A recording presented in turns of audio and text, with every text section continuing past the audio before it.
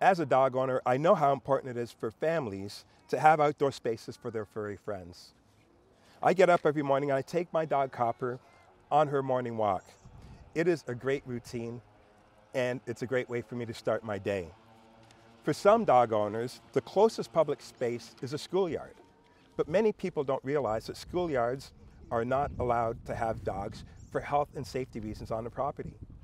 Kids should not have to play in the same space where a dog has peed or where a dog owner has not picked up after them. Also, there have been cases where dogs off leash on school property have attacked students or staff.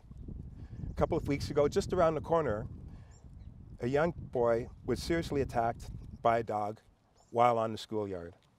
This isn't the first report of a dog attacking a student. Dogs will be dogs and need to be kept on leash at all times, but we also need to provide them with a safe space to run and to have fun, a space where they're far away from people and from students.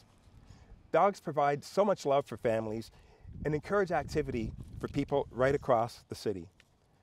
Not surprisingly, pet owners in Canada have increased throughout this pandemic, and right now 60% of households in Canada have at least one dog or a cat. All across Toronto, dog households are growing. Today's announcement is about safety. Dogs need a lot of space to run and play and have fun. And this can't be done on a schoolyard. We need to keep schools safe and clean. As mayor, I'll create new off-leash spaces for people to take their dogs. Nearby residents will be consulted if there are any perceived impacts on the current environment. And I'll offer seminars on responsible dog ownership through Toronto Animal Services so people will know what to expect once they own a dog. With these combined efforts, I know our schoolyards will be a safer place for students, for staff, and for parents.